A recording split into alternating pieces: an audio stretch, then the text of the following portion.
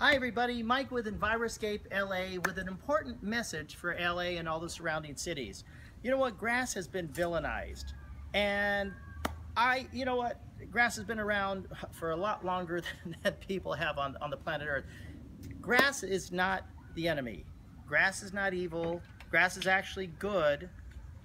Why it's being villainized is not because grass has done anything bad or wrong. It's because people we as a society have not been irrigating the right way. We have not been irrigating our grass the right way.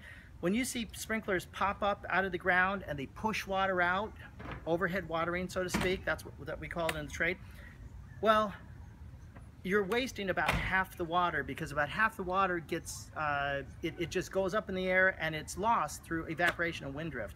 The best way to water is what you see here. This is called the Rainbird Copper Shield Technology Drip Irrigation.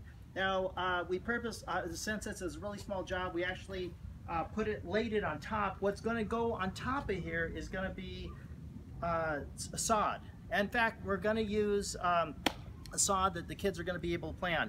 You have to admit, if you have kids or you have dogs, nothing takes the place of real grass, and so that's what we're going to put. Now, an interesting thing about this is that if you check out here, I will give you a couple of things to notice here. This particular hole right here, it's every 12 inches with the Rainbird drip.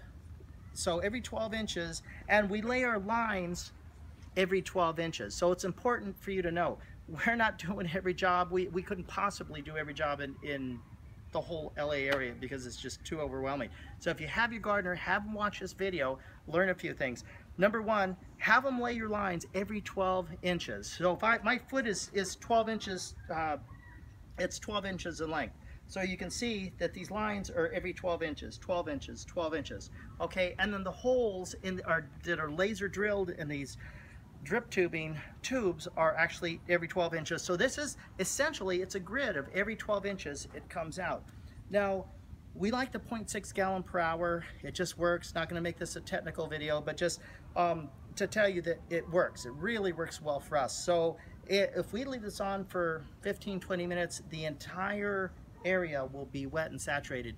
And after all, isn't the goal of irrigation, period, to water the root zone? So this is going to be located at the root zone of the grass. So we'll give it a little overhead watering when we lay the grass tomorrow, and the drip irrigation will take over. I want to show you a couple of things that are essential and pivotal to the success of this. By the way, nice plantings here. This is Kelsey Fair Landscape Design. She went ahead and got this in, just did the design, spotted it out. But I wanted to we're also going to lay drip irrigation to the succulents too. I wanted to show you this particular valve. This is the special Rainbird irrigation valve. We also have this timer. It's what I consider the world's best, how would we say this? The world's best timer. Oh, here, I'll give you a little background information. Homer has a clock, a timer. It was just shot. They didn't want the electricity, for some reason, goes out all the time. They don't want to have to keep redoing the sprinkler timer over and over and over again, resetting it. So they said, is there something that is not tied into the house electricity? We said, yes.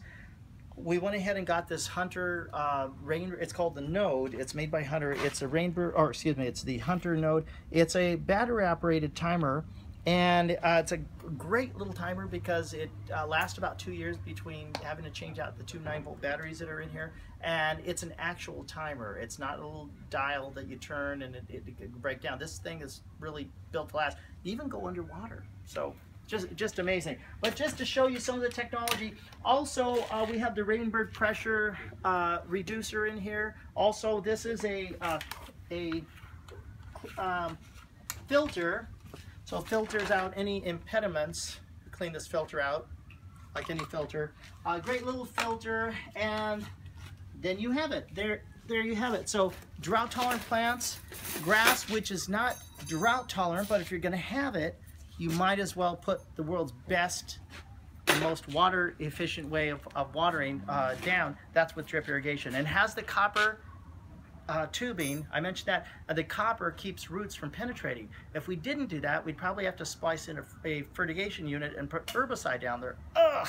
Who wants to put stuff that's potentially cancer causing so your kids can roll over in? Or at the very least, it's going to kill the soil biology. You don't want that.